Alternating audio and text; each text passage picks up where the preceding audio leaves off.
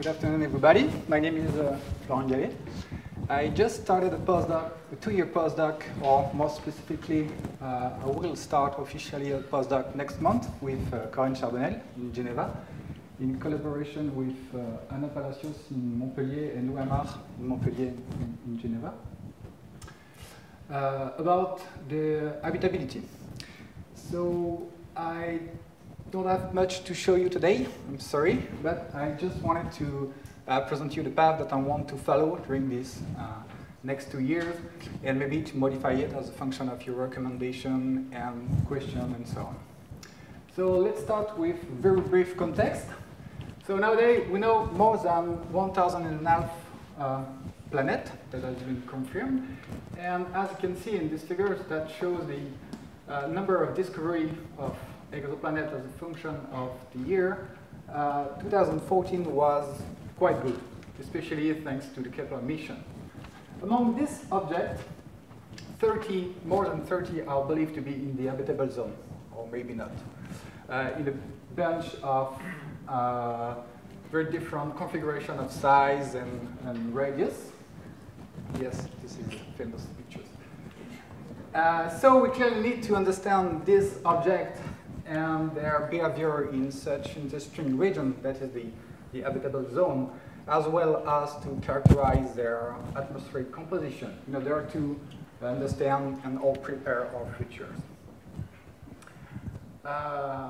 First, let's give the definition of the habitable zone.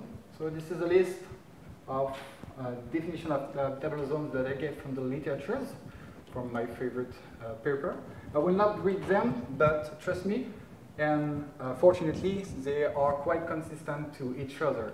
And the definition of the habitable zone is the region where a rocky planet can maintain liquid water on its surface. But what about habitability? For me, habitability is the sum of the habitable zone plus what I call the lifeability. The habitable zone only depends on the effective temperatures and luminosity of the stars, plus the flux received by the planet from the star given its atmosphere. So this is a snapshot of time t. And the lifeability is all the other physical mechanisms, such as the tidal interaction, the magnetic interaction, volcanic activity, and so on. So these are the ingredients required to host life. This is the most challenging part. Unfortunately, today I will focus on the habitable zone. So I will be very brief on this slide because everything was already presented this morning and this afternoon. But the habitable zone is given by this expression from Casting et al. In 1993. That depends on the luminosity of the star and on quantity SF, that is the effective stellar flux. I used the prescription of Porto et al. 2013 to get this quantity as a function of the effective temperatures. The effective stellar flux is given by the ratio between the outgoing infrared flux produced by the planet and the net incident stellar flux. And to get this outgoing infrared flux, we need to use 1D radiative convective climate model. The habitable region limits are usually defined by the runaway greenhouse for the inner edge and the maximum greenhouse for the outer edge. Now take a look at the dependence of the habitable zone on the stellar parameters, and let's start with the stellar mass. This figure is what we call a Spring-Russell diagram that shows the luminosity as a function of the effective temperatures.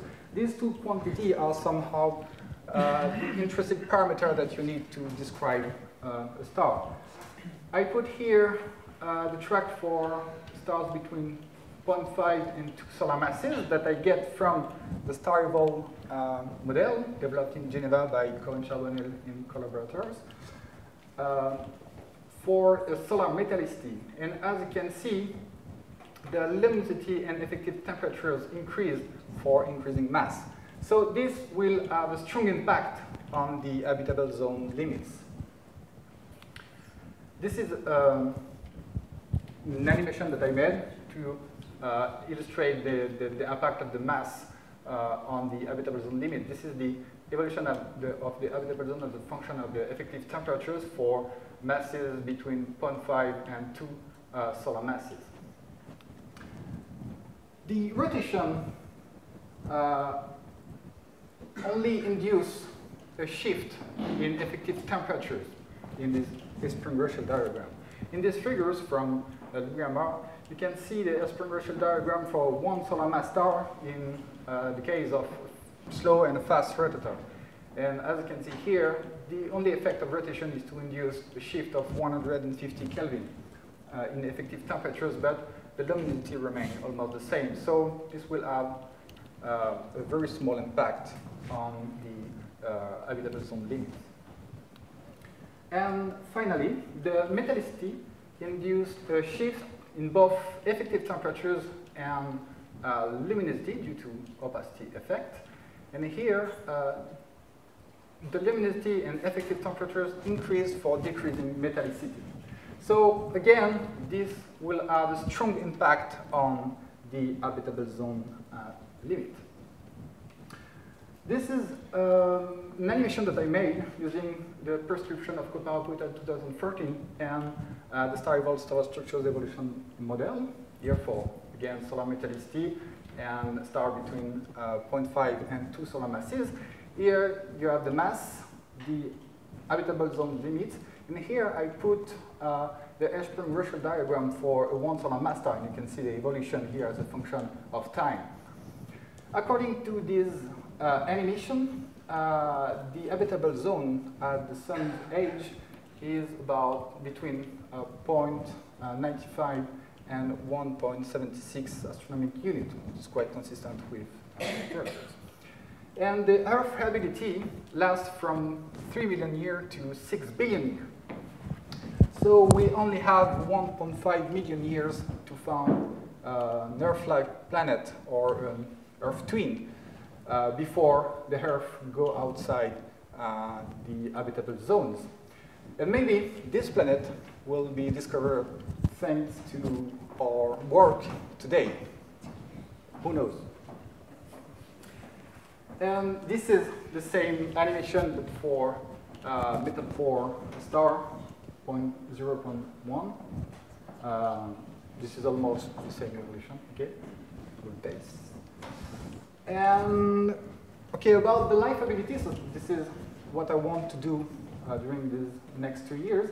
So I want to implement tidal interaction in the model.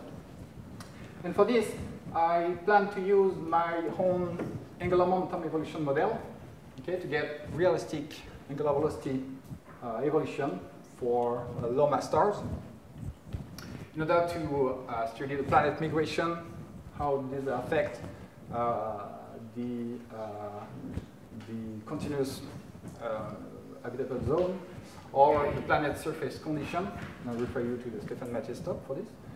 And I also want to implement the work of Aline Vitoto in Geneva about the impact of the stellar winds on the planet, especially on the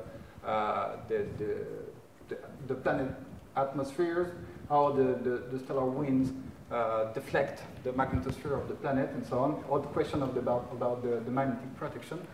And for me, these two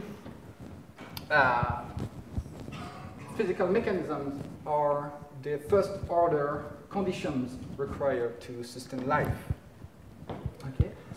And my plan for the next 2 years, so the main goal of this postdoc is to provide the community with an online tool to estimate the habitability. I have a list of things to do, and the most important one will be to get a more detailed definition of habitability in about the range of mass, radius, and gravity that is required to host life on the planet. So stay tuned for next. And we plan to put this online tool in either a cyclized or a DAZED website, both hosted at the Geneva University. and I let you with open question, and I thank you for your attention.